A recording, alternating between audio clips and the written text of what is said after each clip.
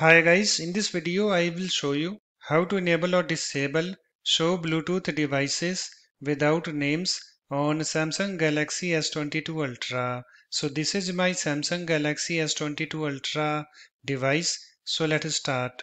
So first of all you have to open your settings app. So here is my settings app. Let me tap on it to open it. It's now opened, and after that you have to scroll down at the very bottom. So let me go to that and then tap on this developer options, and I have this developer options, this screen opened, and on this screen you have to scroll down to networking section. So let me go to that. So here I have this networking, this section, and in this section just scroll down a little bit, and you can see guys, here we have this show Bluetooth devices without names, this option.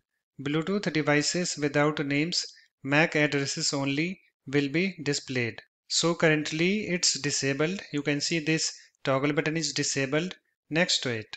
So to enable show Bluetooth devices without names, you have to enable this toggle button next to it. So to enable this toggle button, you have to tap on it so that this slider moves to the right. So let me show you. Let me tap on it.